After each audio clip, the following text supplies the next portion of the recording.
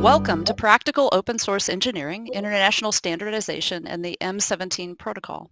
My name is Michelle Thompson, and I'm your host for today. Thank you for being here. Practical Open Source Engineering is a series of talks from the San Diego chapter of Information Theory Society of the Institute of Electrical and Electronics Engineers, or IEEE for short. IEEE is the world's largest professional engineering society. Open Research Institute is a nonprofit dedicated to open source research and development of digital radio in all aspects. ORI is the co-sponsor of the Practical Open Source Engineering series and is the fiscal sponsor of the M17 project. To learn more about ORI's work, please visit openresearch.institute on the web. M17 project development is the subject of today's talk.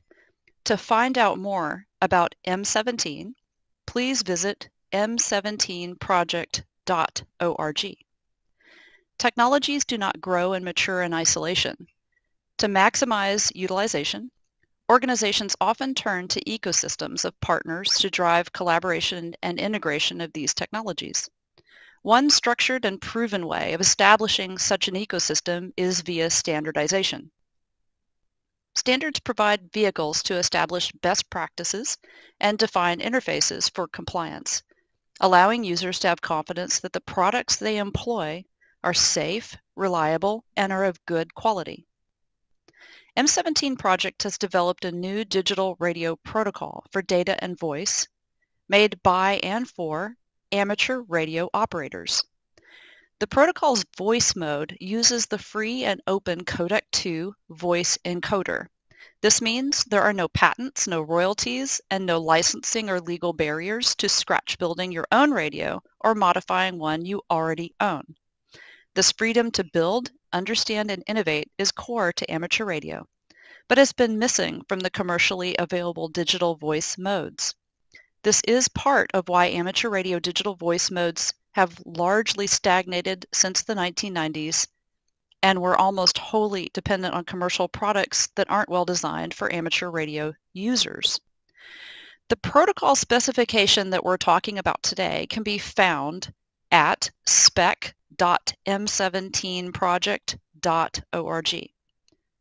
Our speaker, Erin Bruneval, is a distinguished engineer from the Office of the Corporate CTO at Dell Technologies. She is an experienced technologist with a demonstrated history of working in the information technology industry, skilled in system architecture, virtualization, storage, the Internet of Things, digital twin, and national and international standards development. Erin illuminates the process of international standardization for a promising open source communications protocol called M17. Please welcome our speaker. Thank you very much, Michelle, and thank you very much for the warm welcome. Very glad to be here. So my name is Erin Bornebaugh. I'm going to talk today about international standards and their relationship to the M17 project. Today we're going to cover a discussion about what are standards and why you would want to use them. We're going to talk a little bit about who develops them, because obviously they don't appear magically out of thin air. And we're going to talk about the relationship to M17, why M17 should care, and assuming that you do care, how could M17 take advantage of this opportunity?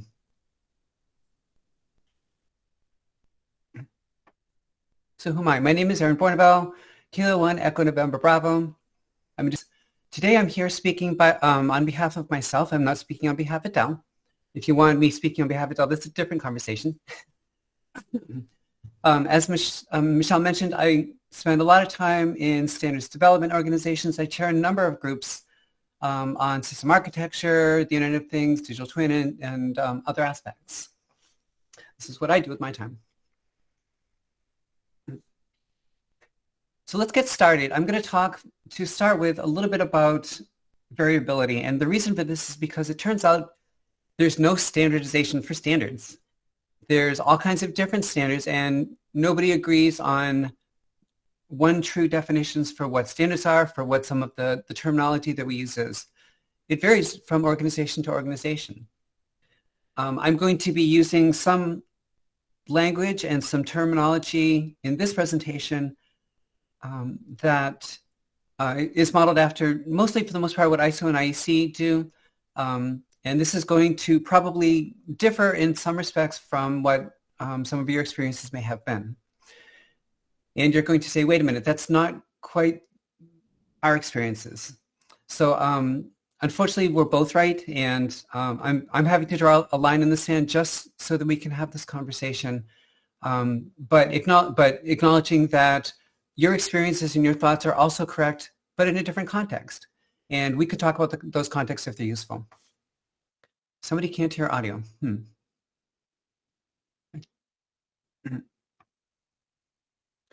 Michelle, are we okay with audio?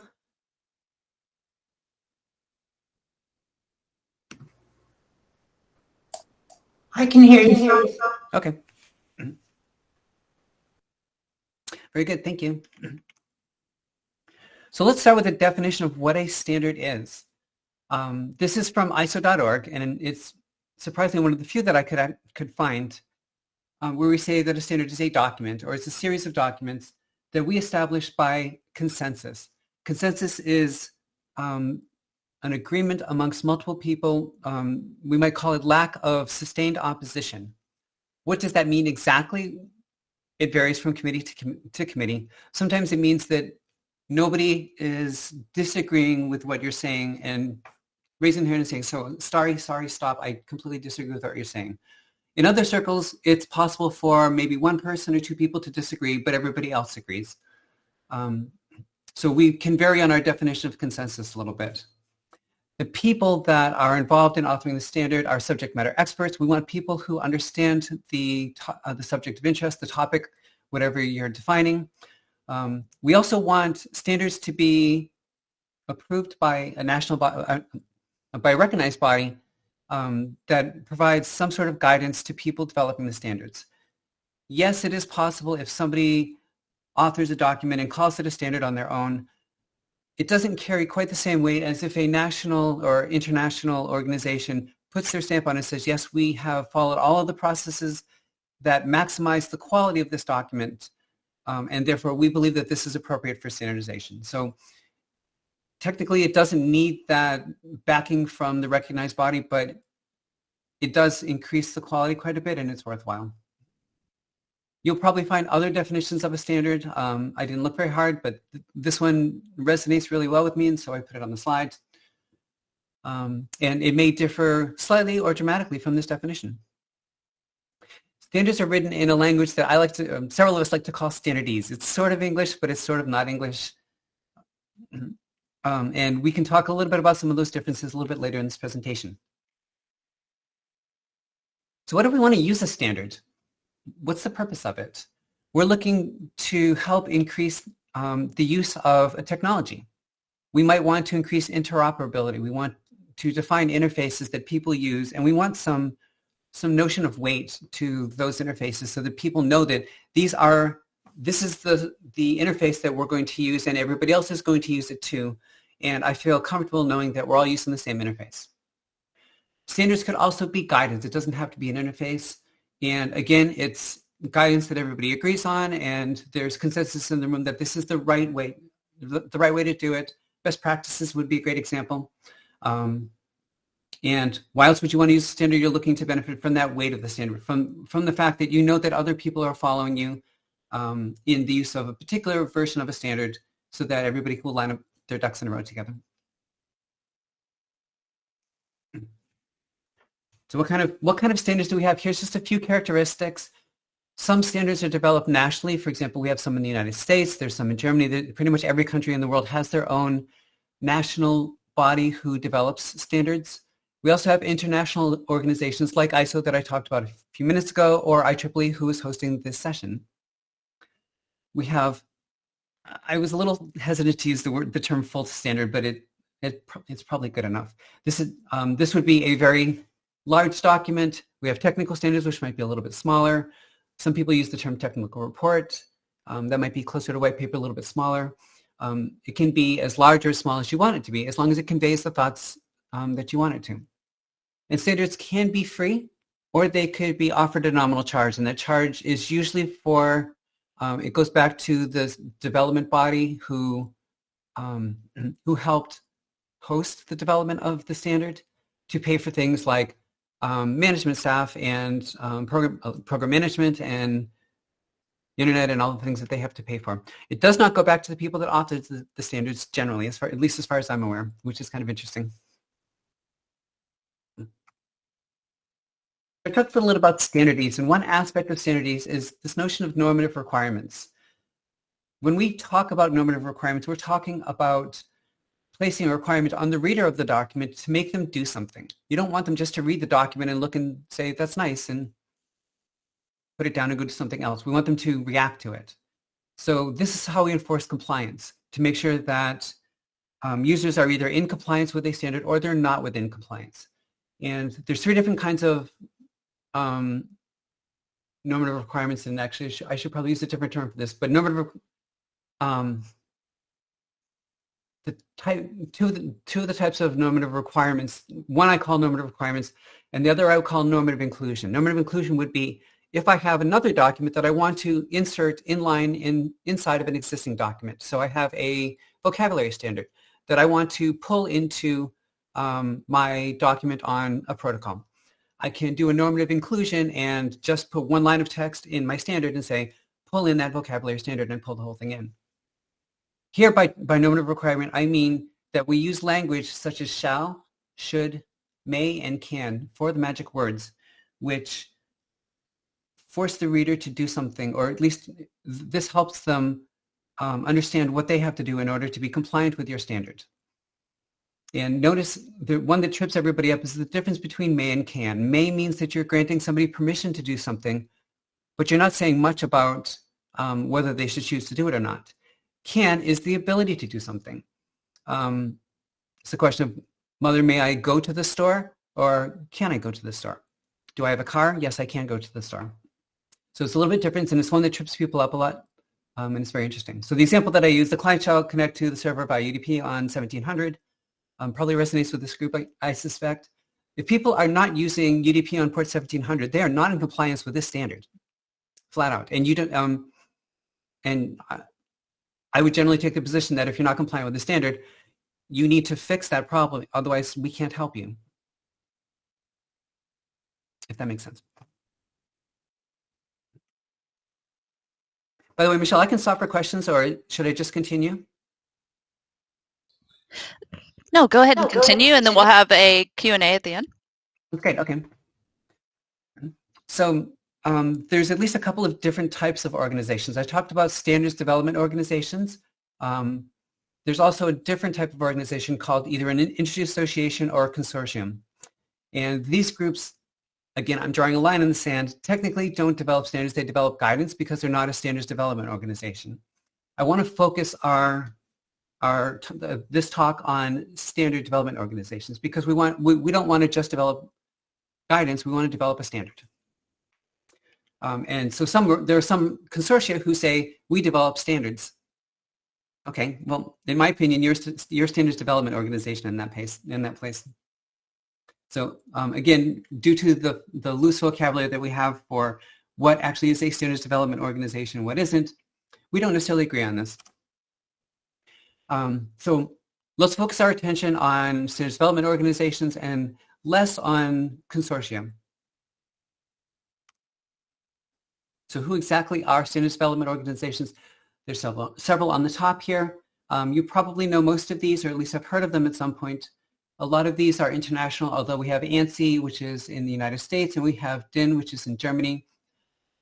We also have a number of consortia, which again tend to author guidance and technically probably don't author standards.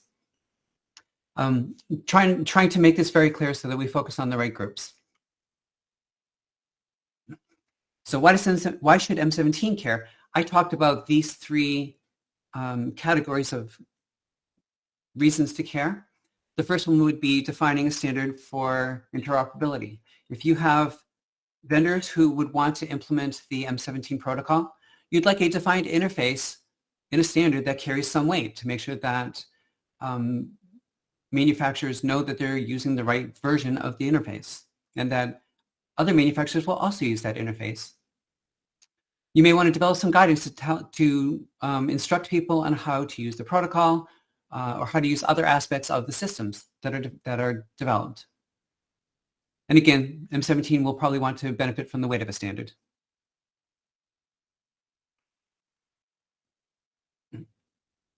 So how can you do this? How can you take something like a protocol that somebody's developed and make it a standard?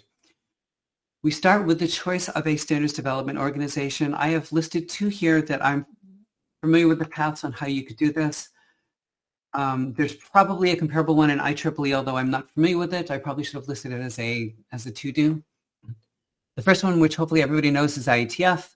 These standards are offered free of charge, and this is a very grassroots organization. Everything is done at a, I don't want to say low level, but I guess grassroots is the right phrase. They do have a bit of a network flavor, so this actually suits M17 very well. ISO has a process called PAS, or Publicly Available Specifications, where you can take an existing document and run it through the ISO processes and publish it as a standard. I believe, I need to check this, I believe that these are offered free of charge as long as the existing material is offered. In other words, you still offer the protocol on the M17 project website. It's just that now it's available as a standard from ISO. I can verify this, but I'm pretty sure this is true. I'll verify it for you. Again, these are just two choices. Every other organizations could certainly offer their own avenues for standardization of a project like M17. The difference here is that you guys have already done most of the work for developing the protocol. And so it's closer to a rubber stamp, less than holding a number of meetings over several years and hammering out the details. You've done most of the work. And so this is a little bit different than the way standards are traditionally done, where we start from an idea and actually gather people from around the world to develop a full standard based off of that idea.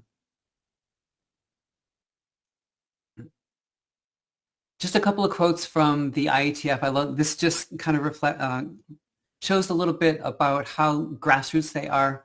The first quote from David Clark: "We reject kings, president, and voting. We believe in rough consensus and running code." I like that.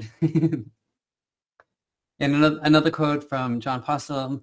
Hope I'm saying that right, Postel. "Be conservative in what you send and liberal in what you accept." So there's a number of ideologies at the IETF which help characterize the nature and the way they operate. Something that you thought this was a good idea, you could choose an organization and start a discussion with them about how you might achieve this. You would identify the deliverables that you want to standardize. It could be a protocol spec, it could be a guidance spec, whatever you've got in the M17 project that you'd want to do. Again, connect with the organization and find out the right committee that would be responsible for helping you make this happen. You would want to educate the people in this group so that they understand what changes need to be applied to your existing documents. What you have probably is not a standard, although it might be close.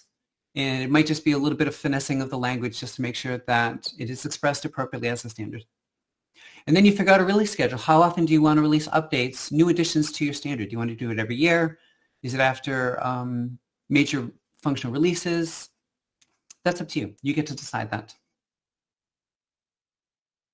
So what did we talk about? We talked about what standards are.